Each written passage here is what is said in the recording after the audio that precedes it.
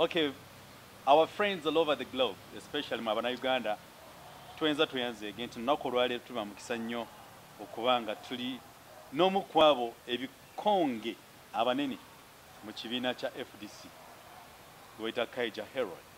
Omwami oyo ye Secretary General, Deputy Secretary General w'ekibiina kya FDC. Ekibiina kye tumanyi nti nno Kasameme, ekibiina ekyayugumyako Uganda ne tugamba wannange tuddawa. Fene twambala zibbulu ne ziggwayo. Abamu n'emiti banjifoka gya bbulu ne ziggwayo. Naye olunaku olwaleero ye mukulu Kaija ye yeewaayo okusigala nga asomesa abantu ekibiina kitegeeza ki kirina kukola kitya. Era olunaku olwo ginamwewunyiza nnyo yakoze nagise buttons ng'ali ku CBS agamba munaku abantu abakulu. Era tubadde basanyufu nnyo ku answer zabadde zimuvaamu. Kimanyi olunaku olwaleero tubaddeyo okumunoonya tugamba why ebigambo byakuvuddemu osobola okubizzaako n'obiwa ensi yaffe Uganda. Bannayuganda abali mu diaspora, abali mu America, abali mu Abu Dhabi, abali mu Oman, abali mu USA, abali mu Vancouver, mu Ohio, mu nsi nyingi tuyanze gwewale kutwagala wetuli awamu ne ARKRICH media awamu ne Flashlight Channel Uganda. Tulebaza nnyo wetuli awamu n'omukulu oyo Kaija Herod. Nga twaga kwebuuza ensi yaffe Uganda waliwo battle ya speakership ekyasobola okutwewuunyisa okulaba omusajja omu omukulu kwabo mu FDC ate nga yemwogezi w'ekibiina Ssemuju Nganda ali ku battle. Anaawangula taawangule, anaakankanya taakankanye. Kuba abantu bagamba nti nno yagenzeyo ku okwawula obululu bwa NRM awamu n'ebibiina ebirala. Ekituufu kye ki nange simanyi. Twante tutambo ne twebuuza abamu ku abali mu kibiina tuddawa. Nekyakyasiba okutwewuunyisa olunaku lwali kyabadde nti President Museveni yayiseeko Kadaga awamu ne Olanya ne bawayamukko gwe twalo ba vice gwe kiveeko ne tugamba parliament yefusi ya NRM yokka. Kofika tugendeko kwamu kwaba abakulu betwe bemusobola okuwuliriza ne mutegeera ekituufu kye ki ye mukulu Kaija Herod. Wetina olunaku olwaleero omukama yeebale akyali mulamu. Covid weli mwekuume neffe tuli balamu. Kiwa nti ne social distance weli. Tetujja kuyogera nga twewandulira amalusu. Mutugamba nti Covid ayita amalusu amu n'okukuba okwekwata mu ngalo. Tutowadde kajjamu ne twebuuza ku tulina okuba. Nga basiba bakola haaga. Abaaga naffe tetubategeera. Ne ba girlfriend ne boyfriend tebasinkana. Ne tumala kwekebeza. Olwajja besinkana oli abeera wa maama we nono sima abeera go. Ne beegwako gye beegwako. Tetumanyi bannange twatumiddeko nnyo olunaku olw'enkya bagita Good Friday.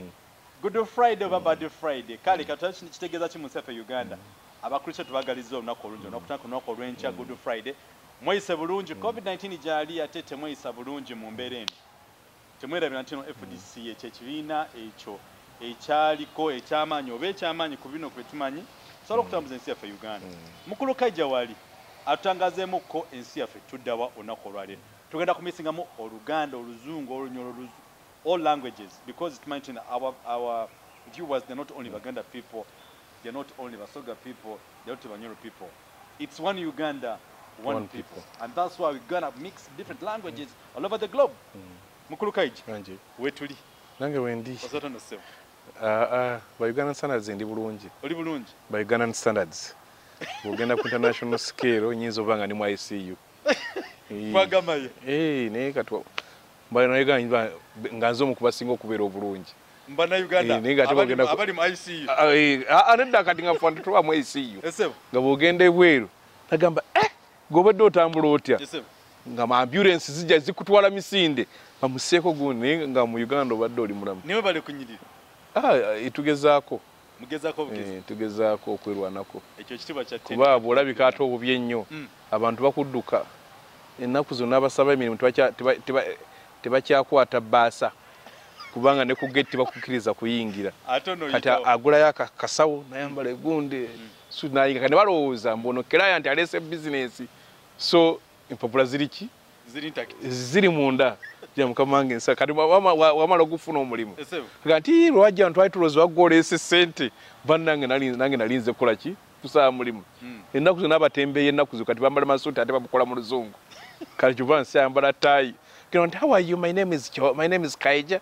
Yes, how are you? You know, I come from an international company. Kuba was a British international. International. So we know we are having a promotion. Promotion is Zoyogerako so. Nsonga chi. Kaija ngamba nange zjemu tai. Nenda kuenjoy Nsonga so. Wow. So we tuline ARKRICH media omne flashlight channel Uganda. Batugenda okutandikira. Omusajja gwe bayita musajja Mukutu habulwa yayise olanya awamu ne deputy we. Ne twebuuza kitegeeza kyeriensi. Omanyi ate n'ekyokubiri omukulu oyo yayiseeko oluki gye bayita caucus ya NRM induction ne bayitako ba NRM bokka.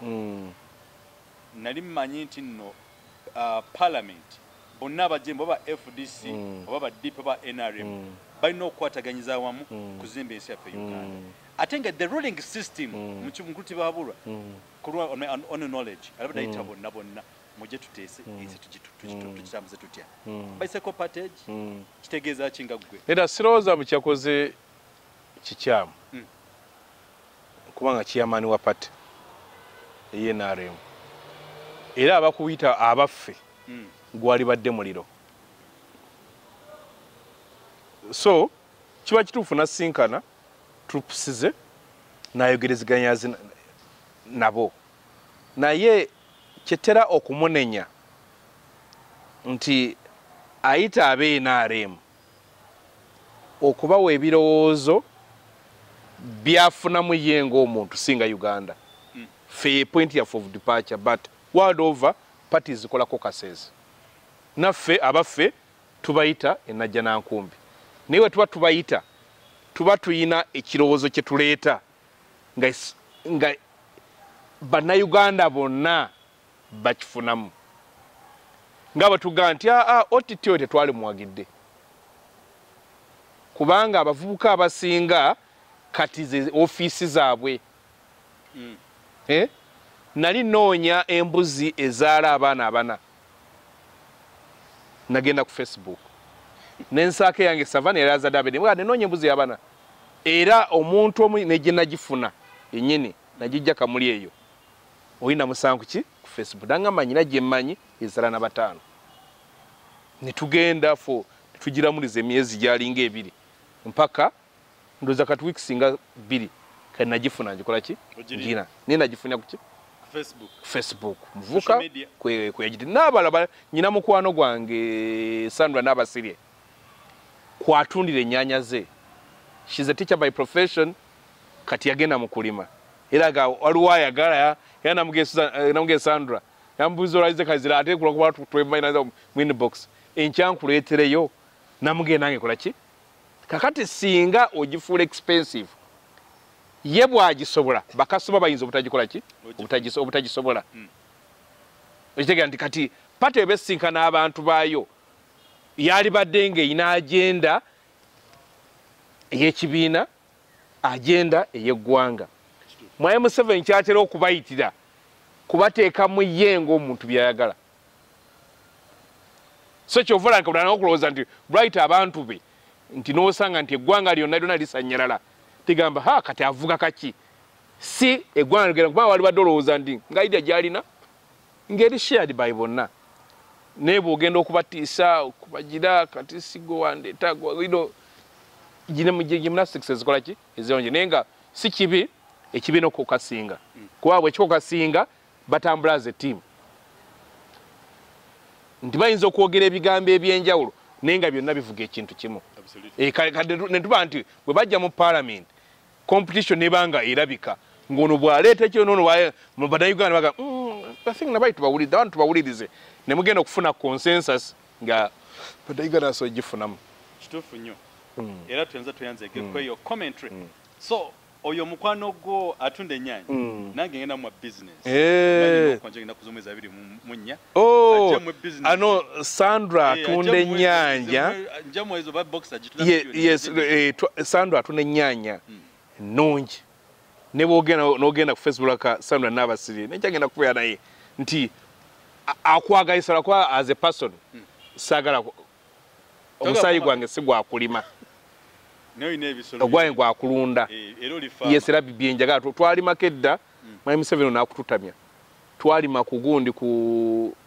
babuyitanga obusaanyi obukola siriki nga tugenda siriki bagenda kujja anti bazita babwino bwerabidde obugundi bwetwasimba netubusimba for about 20 acres bugenda okutuwa nga teryagula ne batulimisa soya agenda okutuwa nga teryagula n'atulimisa n'atugaa kati diru gyendeese kamulali ne mulima oyo red pepper ng'omusiba mwasimula ate mama afe nga mukyala mukambwe netugenda netulima tugenda okugira amaze okutuuka yiika era nga 20 nga akatale ne kabula nga teri market netulima mulinga nibaga ate kati baleese mulinga netulima mulinga kakati kinasemba yali vanira vanira nkyayinako n'ebikolo ebyanga waka ze sente nange ze nasooka okufuna ng'oli azimpadde nzifisiza nga ntono ng'omwana I think nali mu senior 6 senior 5 neŋŋamba kaŋŋende nimeki vanira tuba okumujja bwati nga kilo negenda ku 3 eyali ku mitwalo ki 3 nemudda kasooli kasooli namulekera abalala that one I leave them to do their business so kakati ebintu ebyokweka fene tuyiga mu economics wala ebintu byetutegeera otambula ne layini abalina obuyinza gye balimu kati balunda banasaako omusolo basaako gwe basobola nange gwe nja gusobola basobola bali bo gwe basobola bibagwepimira kanange ndi mukulinda kulunda nonda mbuzi nonda nte kati nonyayo n'endiga naye nga njagala za white kuba bannayuganda bakuba nnyo engalabi kati bagigula eberi ku ssente yagamba nti Uganda wetuuse yakubira ngalabi bagenda nnyo era bw'oba ogirina endiga ebagigula emitwalo aga nga njeru bw'eba yakala ndala ya mitwalo aga 2 nze njagifuna ya black and painting e white ndo babeera bazimanyi naye nafunye omusajja yaŋŋambye Easter ng'ewedde agenda kuzimba bwana mugegwe kasondetera 2 nga nto nze ntandika okukola ki wa buli myezi 3 kizaala endiga kati bwe nkikuza naye nkiteekamu emyezi 7 naye nkipika emmere kakati bwe ntunda endiga 10 ku mitwalo 55 ziba miliyoni ezi myezi 3 kakati nga nange nzija okuvuganya mu 7 nga nange nyina ku ssente omanyi era nze sikweka magezi abavuganya mu 7 bwe munagenda kubanga obusubuzi bwe yabukubye ku ttaka because of his tax policies negula ayongereyo gongera nti kati era nsaasidde bonna abatunda ettaka lyabwe kubanga eka tebalina ssente ziyinza kuddayo kola ki kuligula naye obanga osobola okugenda okuddayo okulunda is the way to go lwojja okusobola okuvuganyako na bano abasajja olunde zino kati ofuneko na zino embuzi ez'olulyo you do what we call fattening muleyo kulundanga abasaaga olunanga oli serious kati awe koleki wenkyadirinze naye ate mukwogera kulina kibuzo kyondetedde mbongo bwa nti abali mu muvuganya batunulire biki ebiri mu kukolebwa ng'okulunda kakati ekitu kyange kino kiti do you see President Museveni in the next 10 years? Yes, depending on how Ugandans behave. No Zimbabwe okusinziira bwe beeyisa acha na myaka emirala kada nkuwulire waliwo otho mwatugamba nti abantu babeera ne nakyemalira okumala ebbanga eryo nga bakyamwagala. You keep in oppression. You're oppressed until that point when you say enough is what? Enough. Kubanga ki ekigeno mutambawulire bamusabira mbu afe. Ndo bawulira anti obawulira munne Katonda bw'anaamutwala namuga mwami Museveni singa Katonda alina gy'atunda obulamu emyaka 5 akwata essente zonna azimwa nakola ki bagimwongere olwaleero buli dokita asinga okuwowa akabi amulina n'essente meka ze bayinza okusaba kyakola ki yejjanjabisa bannayuganda balina kuteekateeka kulabo bamuggyako kati balinze Katonda mbakole ki ambagireko as if balina meeting gye batula ne Katonda ababuulire ddi lwakola ki lwamuggyako. You know, Ugandans are very passive people. By then nze mayi banyumirwa embeera gye bakola ki gye tulimu nze nnaku zino bantamye mukulu kaija nga ovudde mu mbeera. No. You know, Ugandans are very funny people. Very funny people.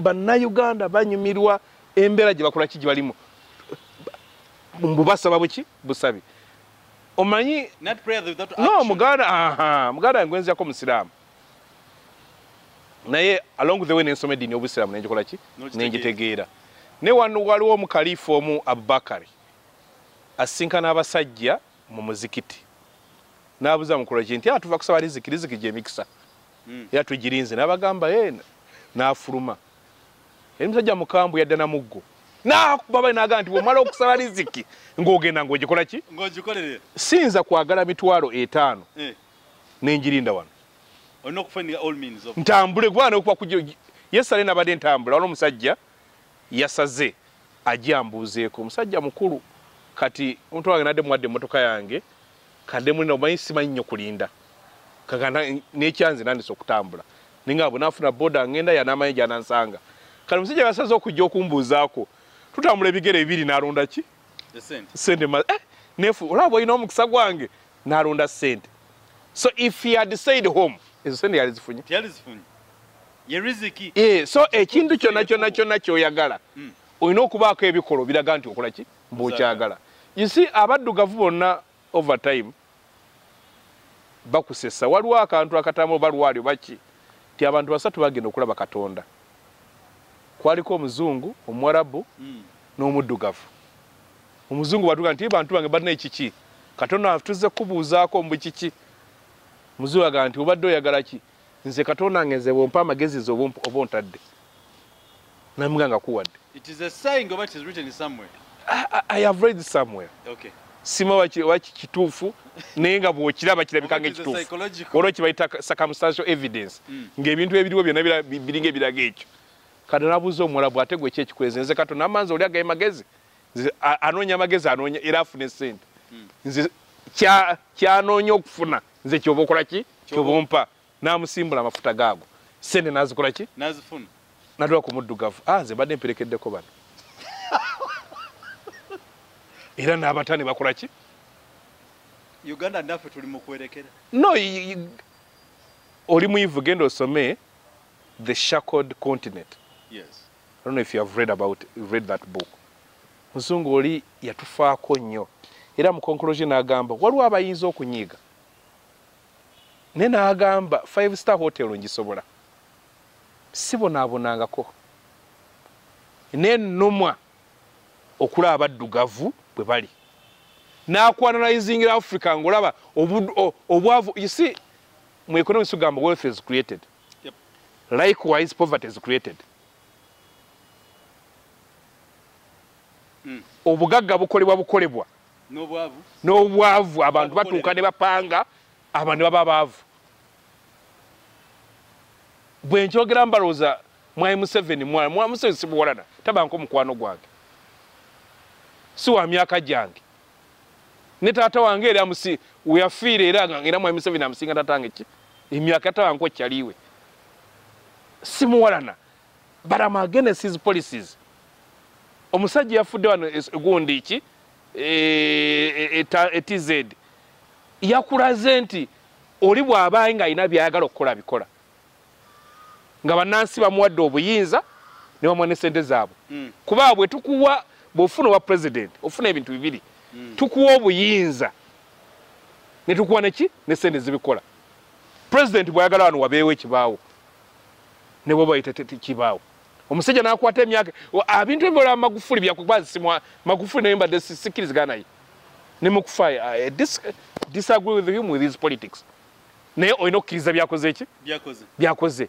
Middle income status yaffe baali balowooza omwaka gwe bagitusuubiza tegulituuka nga Mwai Museveni alowooza guli wala 2017 ne gutuuka buuzi otunuuli olwaleero bapiza nti beeyongera ki obwavu bakugambye 40% y'abaana badde balina otula PLE tebakoze eki tebalabisa and it's not an issue parliament eri mu kukyogera omanyi na Uganda ekunyumira nti bagamba kiri mu Uganda mama nnyabo no omanyi kyova nze olwali olwo begamba abaana bakozesa is to sanitize embeera mwe tukola ki mwe tuli okugifuula ng'eki kati nga bwewula ekigambo struggle nze kati sikyali musawo kati nze ni mukozi kubanga olaba oli yeekubisa alina pizza akisinga mukazi we alina pizza bali out mbu twali mu struggle. What are you struggling? Akati ekintu eky'omuzinzi okifuula ekyokukola ki ekyokusaaga and that is where we are. Musajja akutte emyaka gi ne bakugamba n'azimba secondary school 10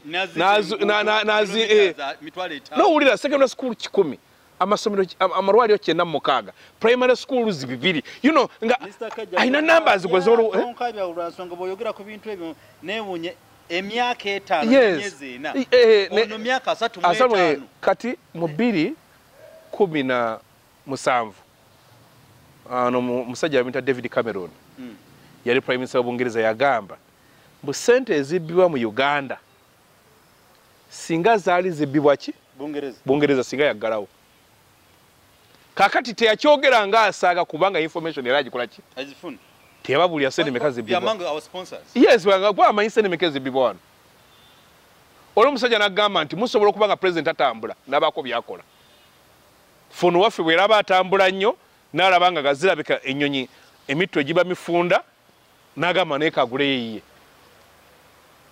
era akole ki atambule mwaye Museveni akozesa biliyoni 2 okugenda okuggulawo nursery school ndenga na bajizimbide miliyoni emu n'akozesa biliyoni 2 ogenda okuggulawo taapu y'amazzi emitalo 10 n'obuuza kyokute sente ezo n'oziweerezaayo gwe n'otalabika fefe tuzibba oluusi obudde obusinga abantu abamwetoolodde be babbi omanyi ekigambo abamwetoolodde akati am a student of management baki tugamba a team is as good as its manager ekinyanja kibunda kitandika ku mutwe ndi muwagizi wa mupiira tiimu kaseegana okweta results ani agenda manager yasooka kubanga gwe planninga banna golosa kwa golobera nga bakwetolodde babi babi kati olwo yagenderwana n'atugamba nti mbu abantu bakwano babbi ye abaki ne abamubbi abeera saa babbi kuba ye mukaba wabaki ye mukaba wababbi so that is where we are so nti bannayuganda tebafa ekiki kibadde gamba nti bannayuganda kibadde obuuza nti mwami Museveni amulaba nti bo mwami Museveni mubalinze Katonda amukole ki amugyewo abantu abakweka kabasinga Mugabe akyali mulamu Mugabe kyamuta kuva kuba president stress akuva kuba president kubanga luli nga ne babaja omanyi president omulaba waliwo ekifaananyi kimu kyalimu abakulembeze kyali mu covid ebiseera ebyo abantu bonna abali mu kifaananyi kiri baafa nemusigalamu omuntu ogwo sijja kubogera kuba bajja mutegeera n'oyo omuntu omu naakola ki n'asigalawo nga kitegeeza ki mbu ye yasobola okufuna obujjanjabi obumukiipingawo sina president omukubanene mu ggwanga muno n'abala bonna abali mu kifaananyi covid bwe yasharing bonna nakola ki bonna bakola ki akamukuwe vice president yali Masaka mu kifaananyi ekyo mwali wekiri ng'ali ne Bishop Kaggwa ng'ali ne omubaka ow'ekyotera mukyala Robina Ssentongo mwalimu omukyala gundi onani ono yali MP we Masaka Mubanda mukyala Mubanda bonna ano bakola ki bakita covid yabatta ne lwakuba ti vice president aina health team emukola ki emufaako emukebera gubagamba ogenda okwekebeza covid emitwalo 28 kale lwekikeno ga okwekebeza covid n'emitwalo 28 kiki neetaaga njagala nnyo 28 kati gwe nga gwokola ki era ffe wala tugagambira nti namba z'abalwadde ba covid mu Uganda zibatubuulira si ntuufu kubanga n'abakeberwa ki obukebezi beebwo the few posting atonajalo je postinze guni bagenda ndaba ngaba ne kambuze kati nzo omuntu wa wansi common man bagenda vaccine ngenda njifuna antya kuba ndaba abantu balabiko bulungi babubanyigako akati nze common man kuba nze sina status mu Uganda muno sijirira atenzanti common man bannaffe tukyali ne ARKRICH media omne flashlight in Uganda tukyali n'omukulu gwe bayita Kaija Herod Deputy Secretary General wa kibiina kya FDC abamugamba ekibiina kya FDC kyafa kale oba kyafa naye ate bwekiri kkiriza gaana weekiri nedda omuntu yenna agamba mbu FDC yafa yaba omufu Mukuluka je tunabyogera naffe tetumaje. No. You cannot speak about a group of very intelligent Ugandans. That's the one. Intelligent people, you are quiet. Oh, no, no kubera quiet is communication. Omuntu omugezi ayogera. Psychology. Do you want to tell me that abaga Martin entertain? Yes, baba say bwa. Mpulya noni bwa. No buza kati agambye ki. Omuntu omugezi doesn't speak any. Ochembo, even listening is a skill. Absolutely. Na ine ekizibu ekyo nga siwuliriza. Nga nadawuli bw'abanga ayogera ebyobuzibu. By the way, nayinanga buzibu. Omuntu atalina magezi sagala muwuliriza. One time kojjanga asomesa Columbia University. Nampita mwana wange mbuna atalina magezi. Mu oluse ebyobusirusiru abikole ki? Abitege. N'ekitandika mu bugubi. Mugano nange oli byayogera bya kisiru bya kidogo. Nosirika nayogera. Olusire sirika n'obivaako. Manyi okubera passive. Nguli alowooza wenyini nga nze navuddewo dda. Kati ni memory yange nyina bye ndowoozaako kanabe. Nina ekizo ndi wala abala okusoma. Baga nti kati we bwabeera bwati abataliiwo. Ebintu byaffe birange bitali muki magezi. Naye ng'osirise n'omwaki. So okulowooza mbuleekana bwoti oyogera ki. Doesn't make sense. Because the most important thing is what you say. I was speaking to an MP. Ng'amaze ebisanja ebisatu mu parliament. Ngamuza tobe nko maka ngamba nemuge ekikulu sije emyaka gyomaze mu parliament. Ekikulu bye biki byokoze muki mu parliament. Nemugamba ya mshuwa buli wenjogerera olwo bye bajjawo ne bira implemented. Yani nfuna feedback amba wagambe kino bakipiikinze. Nemuganze kyenjagala nti bwe mbanjogera society mwendireterera nze mbansa soddwa. Plato was never a politician. The Greece. Yes, Plato was never a politician. Era nga tayagala politics. Ne birowoozo bye bishapinze politics mu nsi yonna. Ate n'okwekyo mukulu Kaija, let me tell you, mwabatulaba natuliriza nti oba kinyira mukimanyi oba temukimanyi bagita bat. Mu Uganda waleso bayita Bat Valley. Togamba nti bye binyira byali anti byali it was a valley. That was a valley ngetuka mpaka erichi wali wandega. Yes. Kakati ekinyira bakiba kyebase kikwasa amagulu waggulu nekyewunzika bwe kiti tetumanyi oba kinyonyi oba nsolo gobo lubola abakinga kyewunzi nate bwekira muntu nga ayitawo kikulaba nga gwe yeewunzise katuze mu psychology. No, that's philosophy. Kakati nti bwekiraba nga kyewunzi kiraba nga oyitagamba lengo no yeewunzi but nabo kirabo kiraba kikoze sitya. Yes, nyina abalolu babiri bemmanyi. Katumya sana ambuuza ko omulala. Bane gundi akyali mulalu. Naye nga ambuuza muki? Mulalu. Beba nezo nga mama gundi yambuuza nti gundi akyali mulalu. Kati kituufu kye kiriwa. Bonna balalu naye nga kati abuuza sitasiyoli. So kakati olwo ensonga eyo mwabalowooza nti no FDC ngeza kukatiza ky'okwogera nti bw'ogamba nti FDC yafa gwe mufu.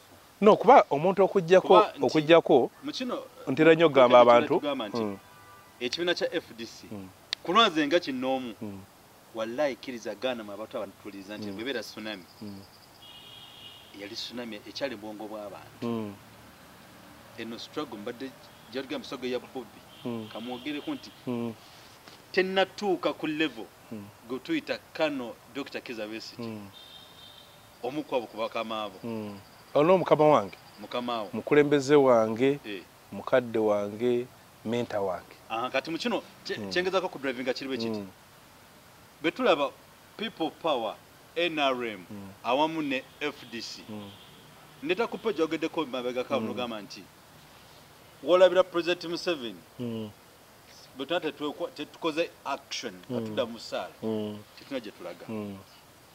Do you see FDC having a pressure to change the system of Uganda currently? I'm not an observer of the FDC. I am part of the FDC. Partly of your statement. Yes. Kati manyi sikulaba bulabi. Manyi omanyi FDC bye twagiteerawo bye tukkiririzaamu bye bituyamba okusigala nga tukola ki? Tutambula. Nga tutambula. Kuba FDC erina ebintu ebiri tangible oli byawulira struggle yaffe byalabako. olwaleero singa nakati otya oba nga towadde musolo gwa mutwe ogawa obusajja tebutukwatira wano ekyefudc yakiwonya ki Mwai Museveni era asazeewo n'okujjawo okuweerera abaana e Makerere nti olwaleero gavumenti eweerera buli public university ba gavumenti eyo njibalanga ki achievement yaffe baali bataddewo gye bayita cost sharing nti bw'ogenda mu ddwaliro olina okukola ki okusasula nitugamba ekyo kifu ekyo ffe tukikoze eki ffe twayambula ne NRM kukizuula nti si ki nti si system wabula pate ndidda multipartyism ekyo ffe twakikola ki ffe twakireeta sente z'abakadde ffe twakireeta waliwo loan scheme gyowulire y'abaana ffe twagikola ki ffe twagireeta okulaga gavumenti eno nti nzibi yeffe mu bufunze nti ffe bwe tunyiza when we sneeze NRM catches a cold kuba ffe buswage yaffe we make tubasasemya Munnayuganda gwe n'okola ki n'ofuna mwaliwo n'enguudo ezikoleddwa lwakwada ojjukira eddwaliro lya biimu ojjukira waliwo police stations okwongeza abasomesa ki emisaala nti struggle yaffe eri centered ku muntu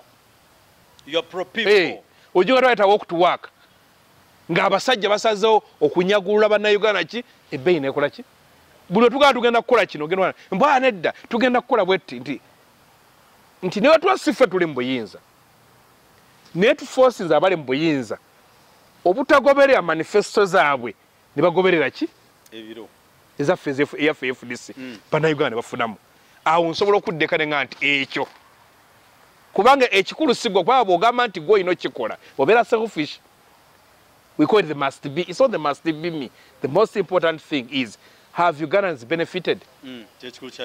Kyetusobodde okukola ki? Okukola. Tubadde tu leading accountability committees. Kosa sepa kabiki. N'okulaba nti abasajja kubasa ku nninga. Ekyo overtime tugenze tukikola ki? Ne tukuŋŋaanya ttiimu y'abasajja n'abakazi abagezi. Era gwe bw'otula mu meeting zaffe olaba amagezi alakuba nti ekizibu ekiri mu Uganda nti abalina ebirowoozo tulina buyinza ate abalina obuyinza tebalina birowoozo. Ekyo kikulu nnyo.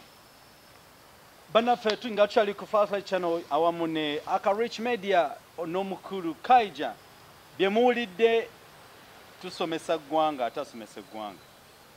Ky'otategedde buuza, ky'okkiriziganyeza nakyo wanika, ky'okyagala olabuuza. Nange mpa birowoozo byange. Nakyengeza kukubagamba kakabayinza okulowooza nti nno ebirowoozo ebikuvaamu nti nno bya kinoomu byange mukitegedde.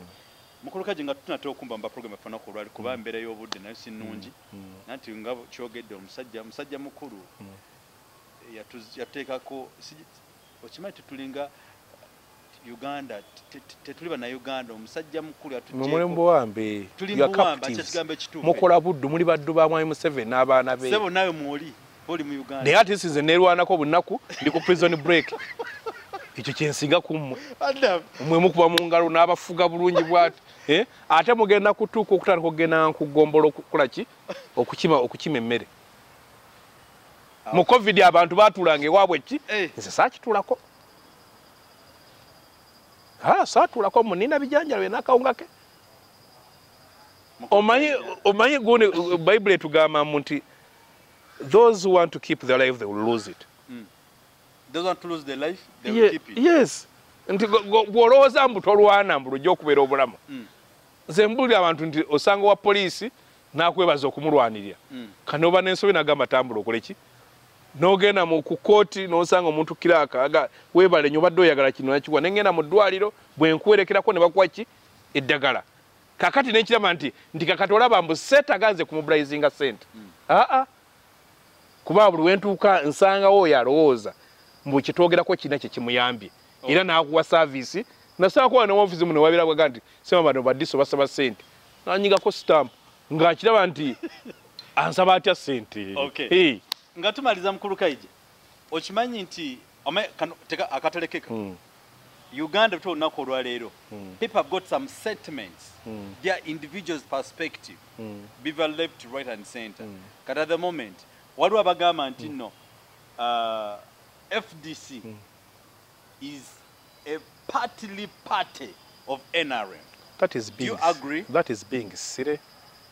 Shokubiri tubategeza tumaliriza tumaliza tubakutana obuzo tuno kugamba you either say no or yes or you no nenda omanyi kati ekyo omuntu aba alina ebintu bisatu alina okubanga mugwira mu Uganda okubiri alina okubanga afuna mu Mwai Museveni okwogera ekyo okusatu nga mulalu naye nasanga ko omulalu ataategeera namusanga ku Parliamentary Avenue yana abantu nulidde mu ruhanga zawo nga ntaka tofaayo bajjaga ntujja zivuga